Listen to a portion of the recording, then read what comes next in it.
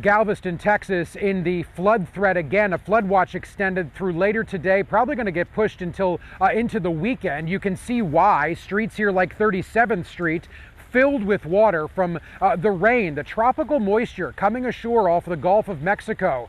Could we see 4-inch per hour rain rates throughout the course of this day, into tonight, even into tomorrow morning? Certainly possible. And what that's doing is flooding streets. You can see the Jeep coming up here definitely has water up to the front bumper, if not a little higher than that.